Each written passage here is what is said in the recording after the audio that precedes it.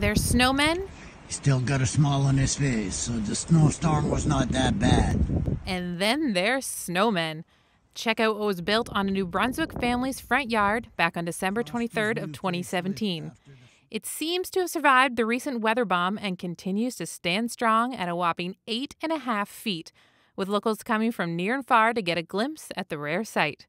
The giant snowman is being called Frosty and is very reminiscent of another snowy giant we remember from last February standing on a Halifax resident's lawn.